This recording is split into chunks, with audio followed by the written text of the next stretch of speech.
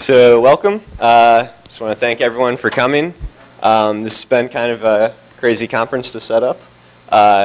It's kind of a funny story. We kind of didn't intend to actually put on a conference. It kind of came out naturally. We invited some of our Chicago developers to come up for a talk that we were going to have here, and people were like, hey, if everyone's going to come into town, we should do a front-end developer conference. And the idea was kind of like, really? We could do that?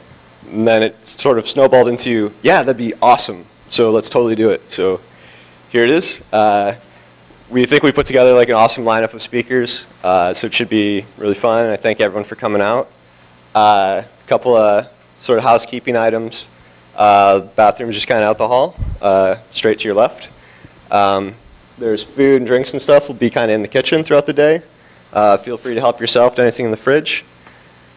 I want to thank Peter Cooper that runs HTML5 Weekly.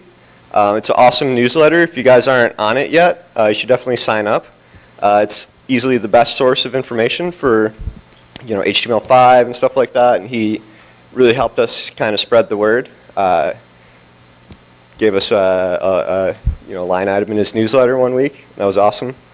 And then lastly, I just want to thank Groupon for kind of making this all possible. It's kind of an idea that just a couple of our developers here had, and Groupon let us run with it. Helped us make it free and provide everything that you guys will enjoy today.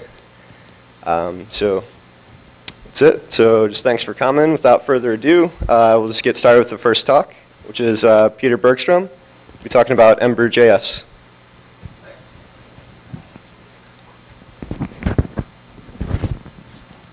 Hey guys, let's get this on. All right, so yeah, my name is Peter Bergstrom, and I'm the engineering lead for Groupon Scheduler, and I'm here to talk about Ember.js in the wild. So I've been doing Ember.js for Groupon Scheduler for probably about 6 months, but I've been doing client-side MVC for a long time. So a little bit of background about myself. I've been doing client-side MVC apps for 5 some years now. I worked at Apple using Sproutcore before it was actually called Sproutcore, really. So I've seen the evolution of what Ember.js evolved from the beginning. So I worked on .Mac, MobileMe, and iCloud apps. And the last thing I did was actually architect the MobileMe iCloud calendar client using Sproutcore. But 18 months ago, I left Apple for a startup called Strobe that worked on an HTML5 platform, I would probably call it. It was founded by Charles Jolly, who was the creator of Sproutcore.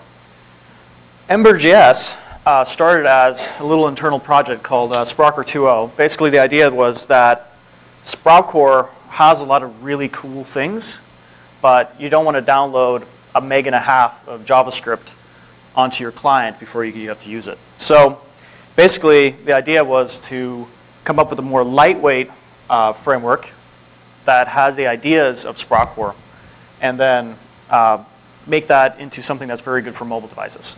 So that was started at Strobe by Yehuda Katz, Tom Dale, and Peter Wagenet. Those guys left Strobe. I left Strobe to go to Groupon, and here I am. So what is Ember.js? Who's familiar with Ember? So I see people from my team because we're working on Ember apps and some other ones. So essentially, it's a JavaScript framework for creating. This is from this is actually from their website. A quote. Ember is a JavaScript framework for creating ambitious web applications that eliminates boilerplate and provides a standard application architecture. So, and I'm sure people will ask a little bit about like the difference between Ember and Backbone and all that stuff. Ember is a little bit more, it provides more architecture. It's bigger. It's not a micro framework. It's it's like 300K before it's compressed. So it's a lot bigger. It offers a lot of more features and all that stuff. But I think that's actually a good thing. So I'm kind of on the camp of providing more than less. So what does Ember do to deliver on the promise of being an ambitious framework? Well, these are the things that I actually get really excited about. Handlebar templates, data bindings and property observing, computer properties, and state management. I think state management is probably the biggest thing that I'm excited about, and I'll go into detail about that later. So handlebar templates. Anyone familiar with this? Excellent. So the spin that Ember takes on mustache tags and all that stuff is, I don't know if it's necessarily unique, but I really like it. So in this case, I have a person, myself, I have a first name and a last name, and you can basically just have in your index file, you just have a script tag, and you can just add mustache tags in there. The thing that's nice about it is that these are all bound properties, so when I change my first name here, it'll automatically update the template. So that's kind of the basics of handlebars, but you can do a lot more with it. So one of the things you can do conditionals, also based on computer properties. So like, if I have an object, I want to toggle if I'm presenter or not, this will automatically update the template without any more work I have to do. One thing that I use a lot in my applications, for example, is looping. So if I have an array of people, it's very easy to just loop over it and have a list of people without a lot of work.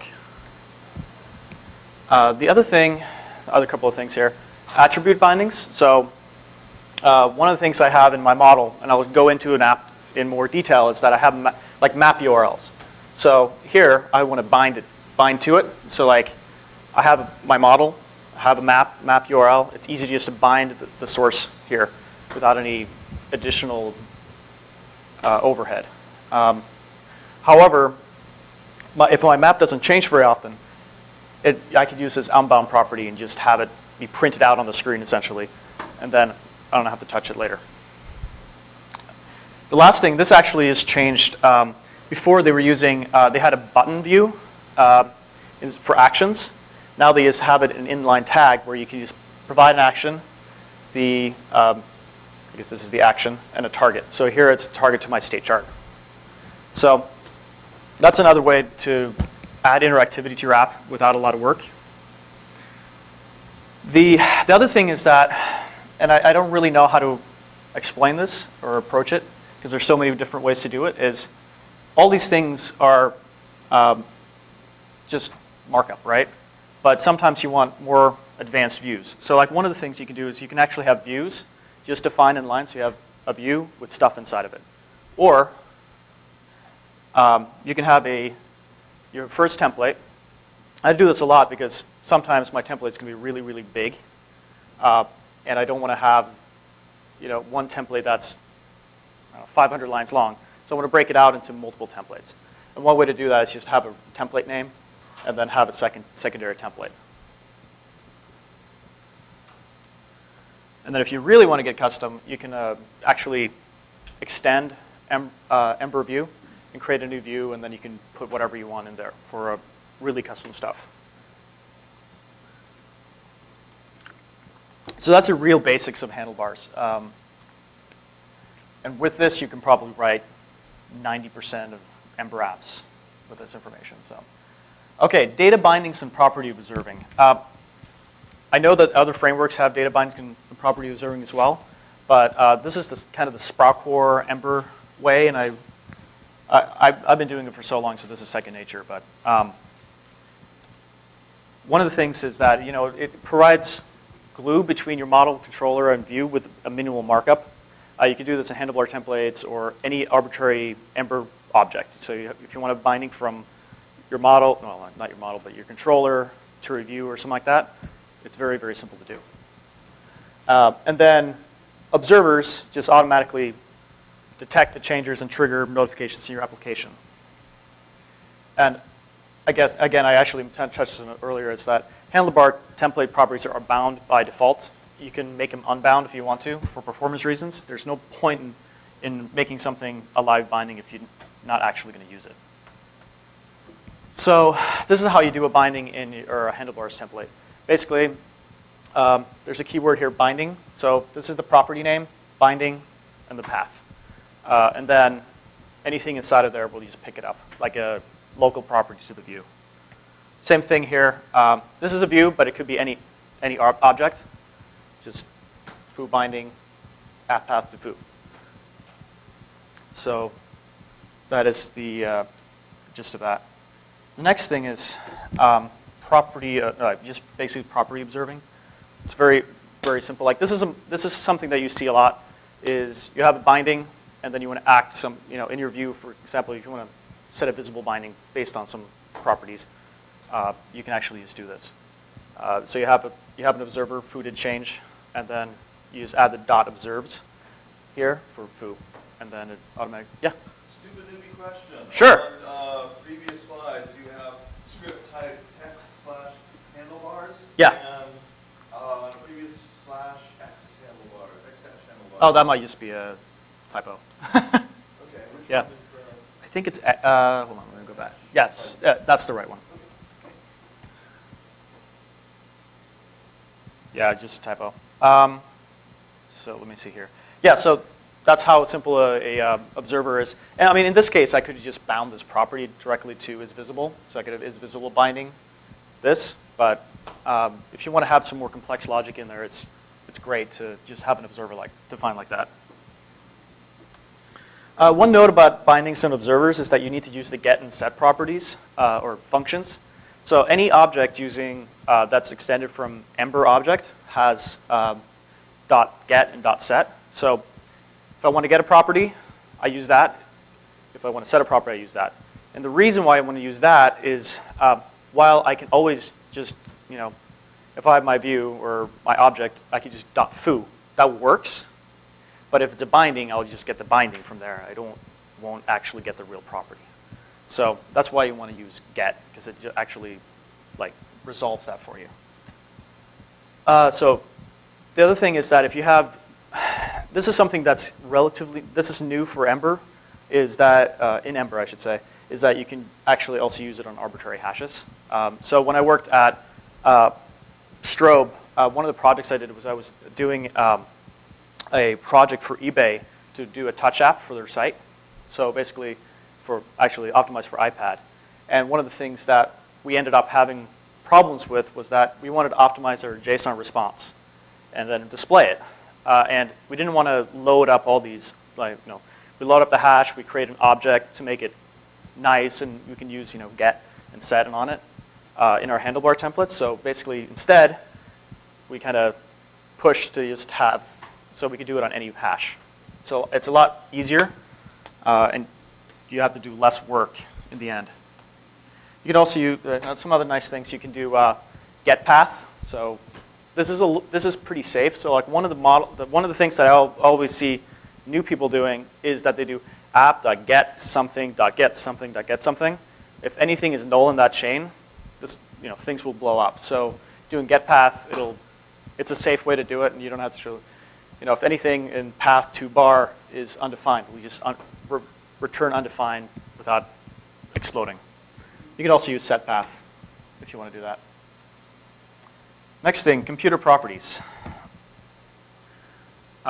So computer properties is basically a way to have more complex logic, but it's actually fronted as a normal property. So I could do a relatively complex operation, pulling different properties and combining that into one arbitrary property that is exposed to for example, my view as one property. It's pretty nice.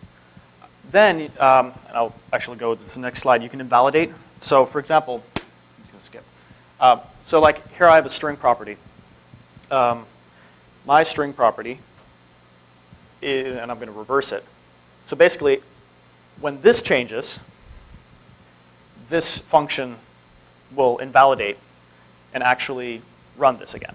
So if I don't do that, so let's say that this doesn't change and I call this function 1,000 times, the first time it'll run it, every single time after that it'll actually just pull the computer property without actually having to look at, have to run this function. So using caching is or property invalidation and caching is very nice. So you don't have to, if you have something that is very expensive to run, you can just run it once and be done with it. One note is that cacheable is actually going to go away in future versions of Ember. You need it now if you're like using 0.9.8, I think, but it's going to go away in 1.0, which is happening soon. All right. The next thing is state charts. Who's familiar with state charts? Who's familiar with using state charts for apps? Guy in the back and those two. All right. Why use state charts? Like interactive apps contain a lot of state, and one trap that I've seen is that people start managing state by having a little variable here, a variable there. It's like my modal is open, yes, all that stuff, or look at class names or something like that. It's very hard to manage. State charts makes this a lot more well-defined. Basically, it allows you one centralized place to manage all the state for your application. Well, state chart. And the other thing that's really nice is that when you're in a specific state and you have an action in your app, it'll only get handled if it's defined as an action in that state. Otherwise, it'll just bubble up and get dropped on the floor if it's not actually valid. So here is a very, very basic state chart.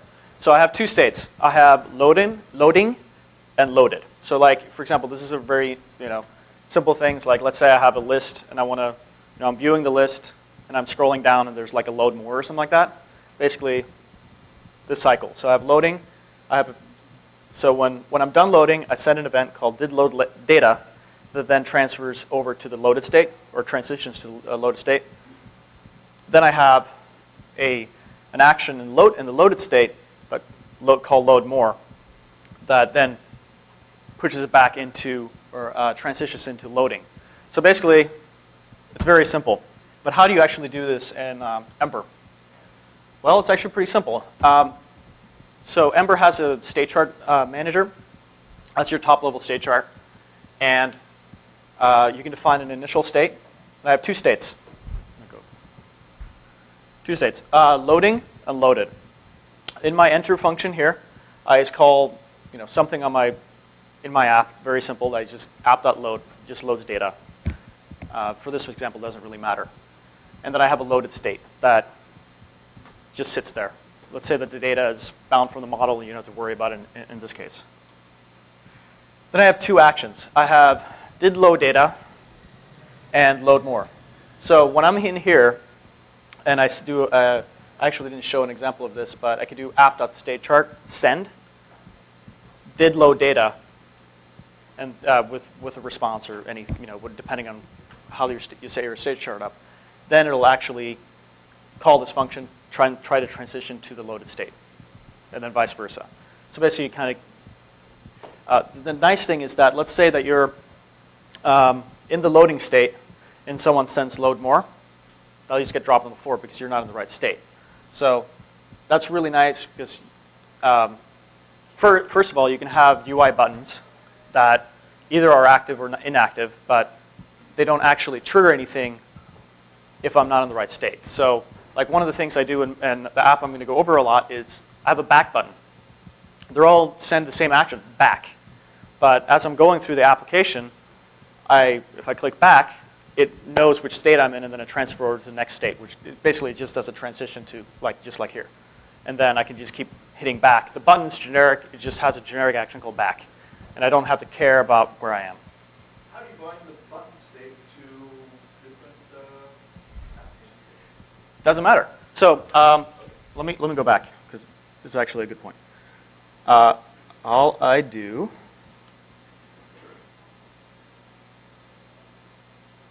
there it is. Action, open, and it's like back, app state chart. So basically, then you can do a binding. So is visible. So I can have a property that I set when I enter into the specific state that just says hide this button. So I can have a controller with a property saying like show button or something like that, and you just turn it off. Okay, so there's no way to declaratively create a button that says, do things whenever you get this event? Let me see if I can think. So a button that's smart enough to know what to do when in terms of applications. Oh, right. But the nice thing is that the button shouldn't care, right? The state chart cares. So it responds to the event that it needs to do. So like here, I have an open button. I can have 10 states with open actions that do all different things. Depending on which state I'm in, it'll do the right thing. I'll show an example. Let's see here. All right, and I'll show an example. So let me show you an app that I've actually written using Ember. So this is Groupon Scheduler's mobile booking app. Basically, it allows customers who bought a Groupon to book their appointment online. So let's say that you, I don't know, a massage or actually a high five with Simon. I bought a high five with Simon and I want to book it. You can basically use this application to book that. And let me show you how this works. I'm switching between. So there are two ways to do this. The first way, actually I'm going to show you here, is that the business here is called Acme Handshakes. And I can book online. So basically, that is really, really hard to see. Sorry. You can basically just go through and, so a handshake, you can pick your time, enter your information,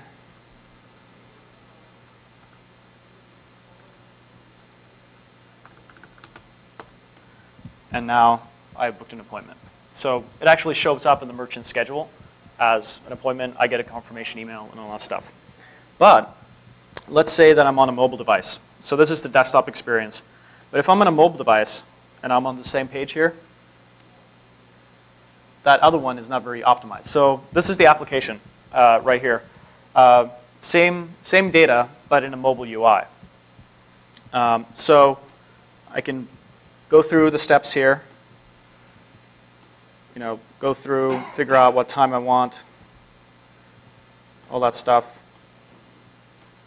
Go right here, enter my contact info.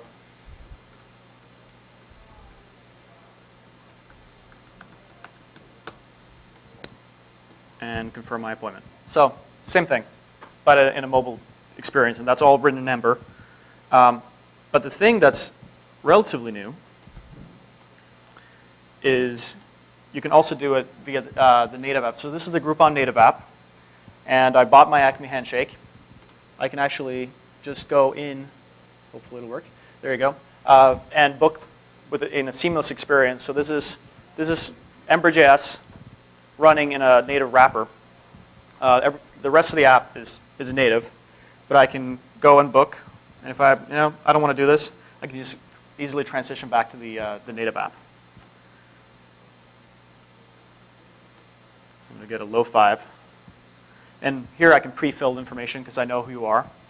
So I need to enter my phone number and confirm my appointment. And then I can just press done. And if I go back here, now it should say, now it actually says that I've actually done a booking and it's confirmed. So that's the gist of the application right here. Yeah?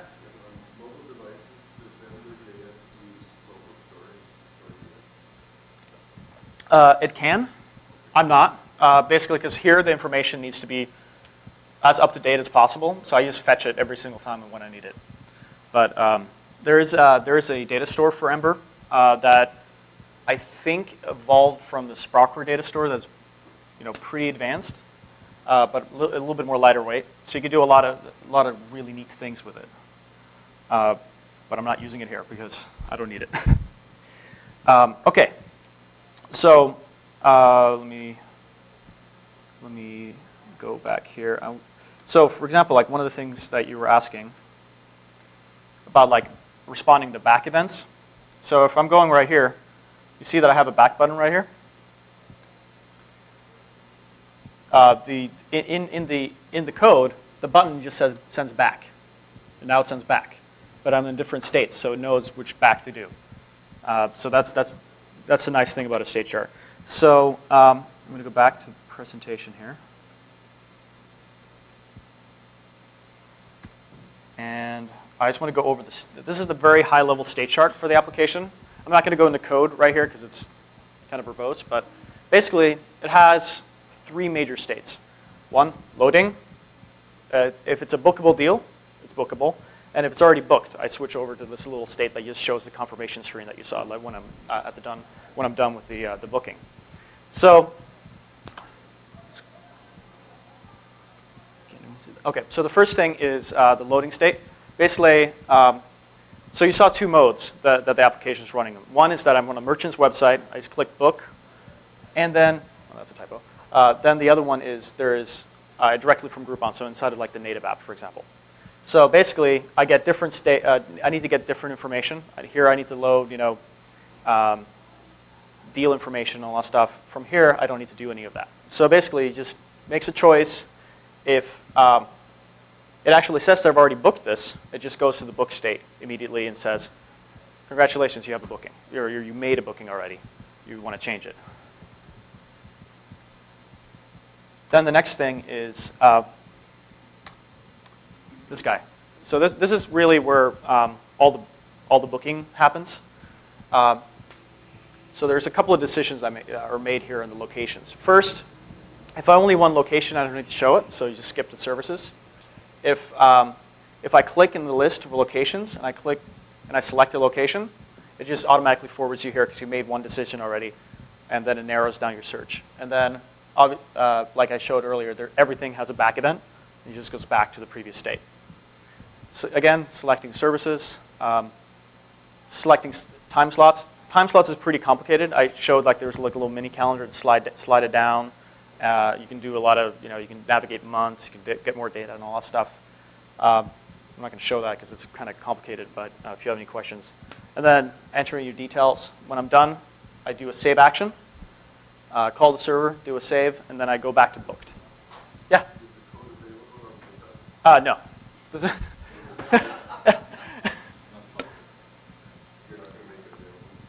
Make it real? No, I mean, this is our own booking app. So probably wouldn't be too useful for you. So anyway, so that's a high-level state chart. So a little bit about developer tools. Sprockware had a ginormous build tool library that was pretty hefty. Ember doesn't. So like when you start using Ember, you can kind of get lost. So like you get some boilerplate HTML and some JavaScript. One problem that I have is that I want to have a nice hierarchy of my files. And I want to have controllers directory, models directory, views, and subdirectories like that. One problem is if I just add 20 different script tags in my index, it's kind of complicated and will load slow and all that stuff too. So there's this thing called Rake Pipeline by Living Social that actually Yehuda and Tom, who work on Ember, have worked with them. Basically, it's just a little thing. You can define your assets, and you can just, for example, I have an asset file that says, in my app directory, get everything that's a JavaScript file, combine it into one file for me when I run this script, when I run Rake Pipeline. Same thing with CSS. So I have one file. I can also set like inclusion order and all that stuff, which is really nice. I can show this to you guys if you want to. One thing is that want to detect your changes and all that stuff. There is a watch here that starts a server, but for our architecture we use PHP. I actually just came up with like a custom script that monitors everything, and when it detects a change, it just runs RakeP for me. And then I use Jasmine for testing as well. And some resources. Ember.js.com. Obviously, I think some guys probably check this out. GitHub has all the code on there, has good examples and all that stuff. If you want to try Rake Pipeline, it's also on GitHub.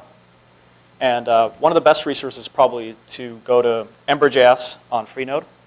if you have any questions and all that stuff. I'm in that chat room pretty often as well, so if you guys have any questions.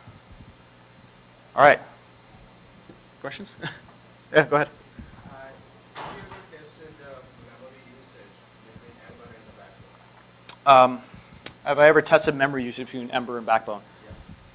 I have not, but I'm pretty memory conscious. So like one of the examples or the stuff that I've done with SproutCore was, at Apple, we wrote a calendaring app that was pretty comparable to like iCal in functionality on the web.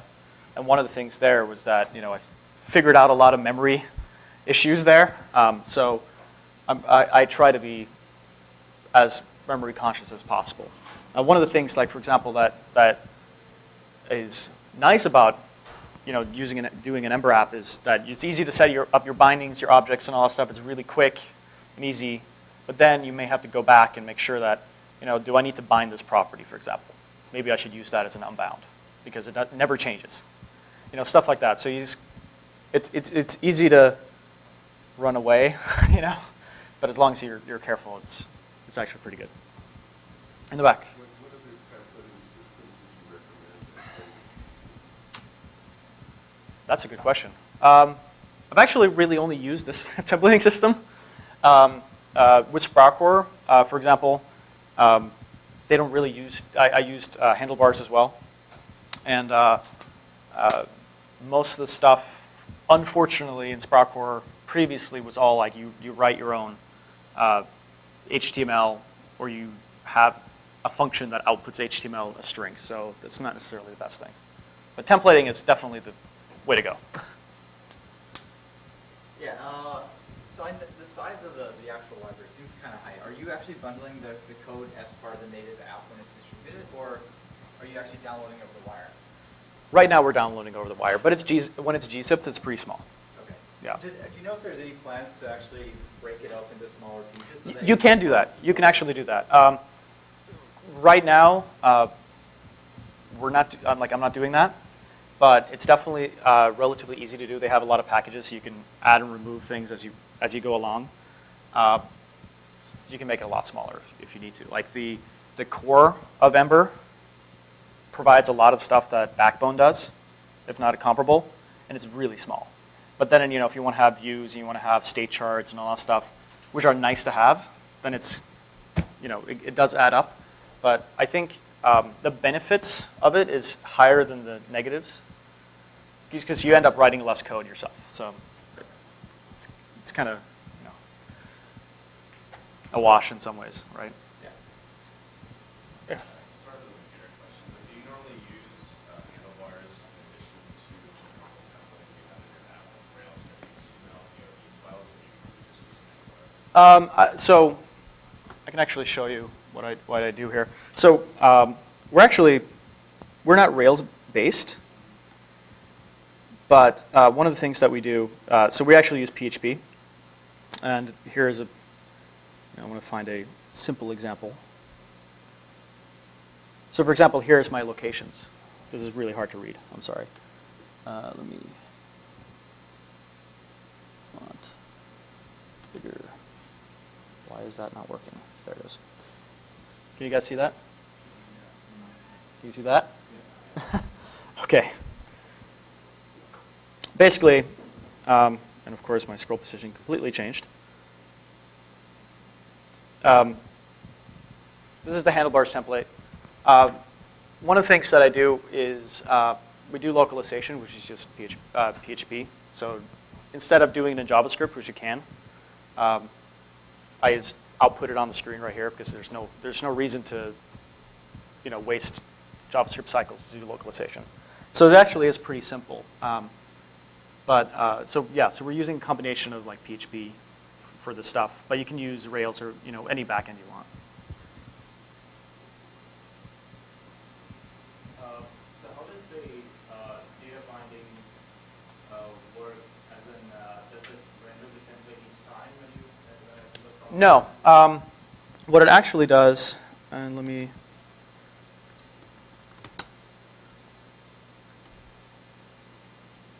This I can't make bigger, but So for example, this is a service. This property, right? Yeah, I know. It's just, that's true. So here, for example, I used unbound, so just printed it out, right? But if I want to have something that's a bound property, I want to see a bound property that actually has something. So give me a second here. Actually, I'm using unbound for most of these things. But one of the things here is I can, it actually adds a little script tag to figure out where it is. So basically, you'll only change that part of your template. It won't change the entire thing.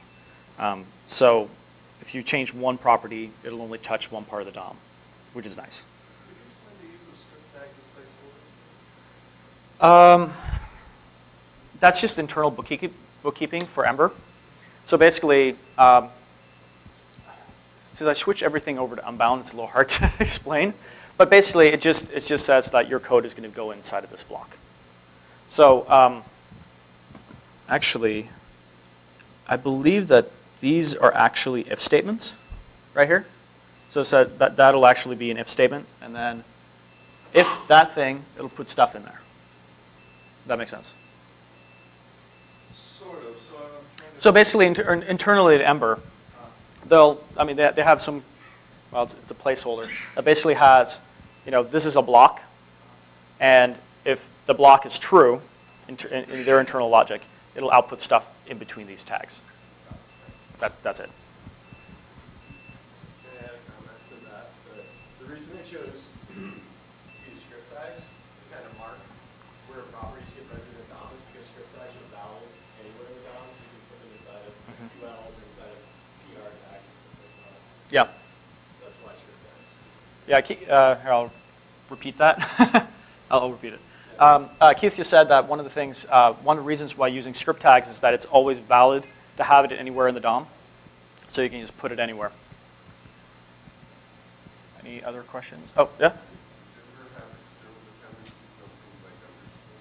No, it doesn't use underscore. It does use jQuery.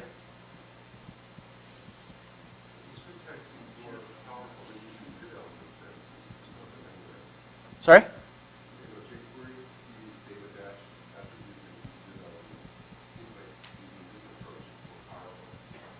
Yeah, I think also the application is slightly different, right? But yeah, I like this method myself. Any other questions? Just if the placeholders are actually doing the calling of the scripts, for example, you have a number of placeholders in line that basically being called. Yeah, but if they all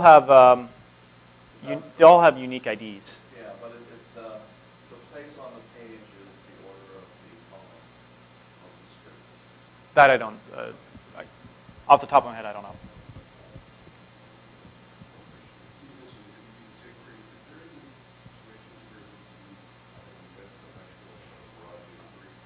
Yes.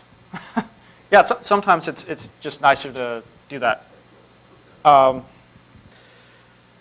me see if there's a good example. One of the things I do in my state chart, sometimes it's just easier to, like, here I want to hide something. Or add a class. I just do that. It's quicker if it's only done once, and having a reference, make that an Ember object or Ember view and all that stuff. Sometimes it's just overkill. You don't need to do it.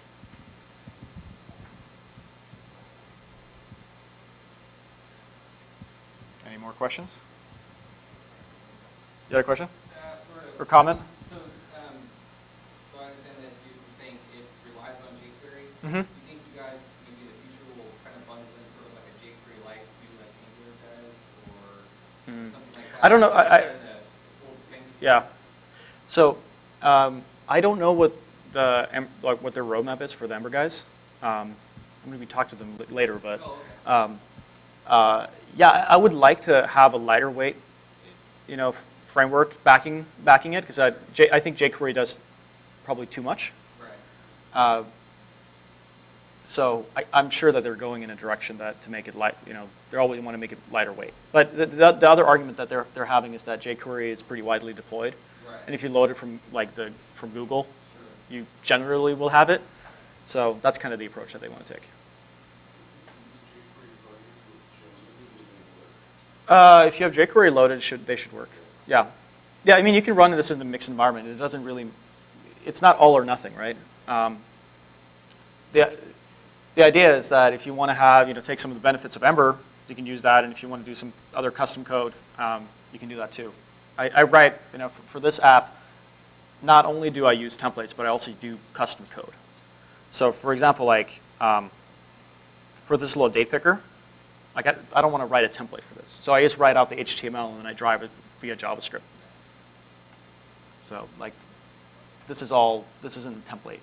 This is just pure JavaScript, so it works. All right. No more questions? All right. All right, thank you.